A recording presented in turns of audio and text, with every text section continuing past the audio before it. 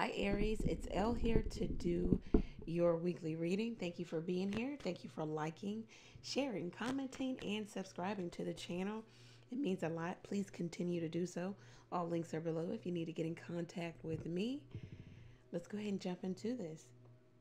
Thank you, Lord God, for blessing Aries with a clear, concise message from you. All right, so let's see. Okay, this week. All right, so what the week holds is the Five of Cups. Oh, okay. All right, let's see what else is going on. The advice. The Six of Cups. Okay. And the outcome is the Ace of Pentacles. Very nice. Okay, Aries. Okay, so it looks like you could have been involved in something where you're not the only person, okay? And so it caused you a bit of grief. I'm seeing like the grief comes from when the person has to leave and go to the other person. So you know about this other person, or vice versa, they know about you. Or Aries, your person knows about your main person. So there's grief here because of distance, because of something that somebody can't control. Crying over spilled milk. Well, you knew what the situation was when you got into it.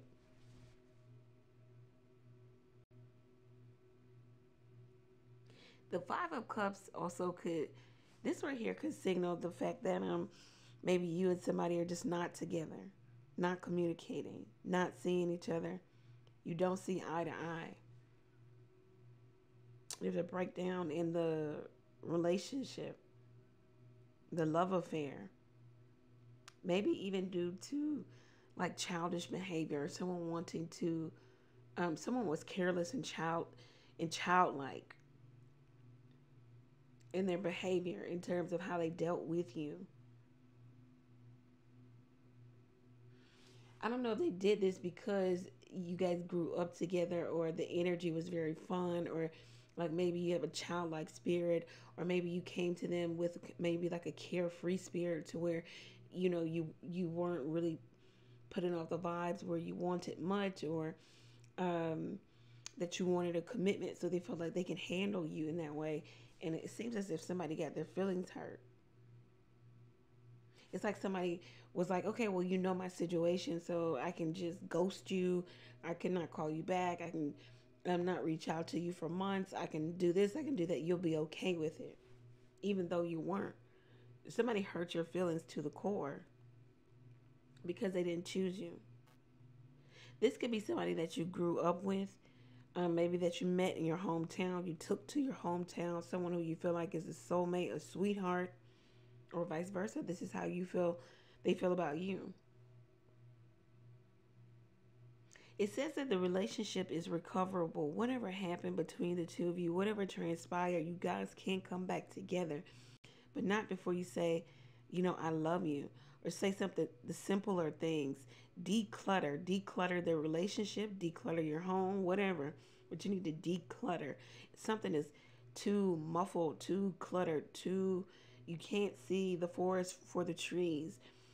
Somebody is maybe, your judgment is clouded, maybe because you are running all of your thoughts through your emotions, which is kind of backwards. Some of you could work with children. I don't know why that's coming up. Some of you, I don't know, something about your bedside manner, or maybe having more etiquette in what you say. Something about saying I'm sorry, saying I love you, the simpler things. Somebody feels at home with you, you know, but they're not making the choice of you. They feel balanced with you. They feel peace with you. They feel a sense of service and duty. There's opportunity with the Ace of Pentacles that this person wants to come back around, but I don't see much progression. Maybe you may even rekindle the relationship by way of sex. We'll have sex, and then that means we're back on, or this is what someone is wanting from you, or vice versa. You're wanting this from someone. Someone could be saying, I want a sex only connection. This is what I have to offer. There could be proposal. It's like somebody's making an appeal to you or a proposal to you. Somebody that maybe even lives kind of far away from you. The Six of Swords is at the bottom of the deck. Somebody who maybe you even moved away from, or you thought about moving away from this situation. Again, like, you understand that like there's a choice that needs to be made, and this person isn't making the choice. They didn't choose you a long time ago with the Six of Cups, and they keep dangling a carrot in front of you as if they're going to choose you now. This is the Six of Swords at the bottom of the deck. It says either you're going to move on together and you're going to understand what this is and accept it, or you're going to move on and, apart.